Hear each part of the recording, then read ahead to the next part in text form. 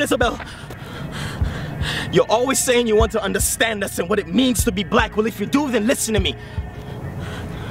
I don't call it murder, and I don't call the people who did it a mad mob. And yes, I do expect you to see it as an act of self-defense. Blind and stupid, but still self-defense. He betrayed us in our fight for freedom. 5 men are in detention because of Mr. M's visit to the police. There have been other arrests, and there will be more. Why do you think I'm running away? Try to understand, Isabel.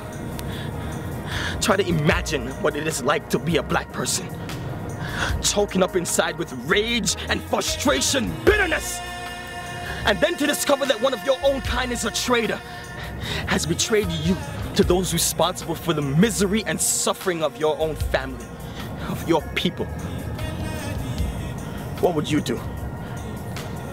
Remember, there is no magistrate or court you could drag him to and demand that he be tried for that crime. There is no justice for black people in this country other than what we make for ourselves. When you judge us for what happened in front of the school 4 days ago, just remember that you carry a share of the responsibility for it. It is your laws that have made simple, decent black people so desperate that they turn into mad mobs.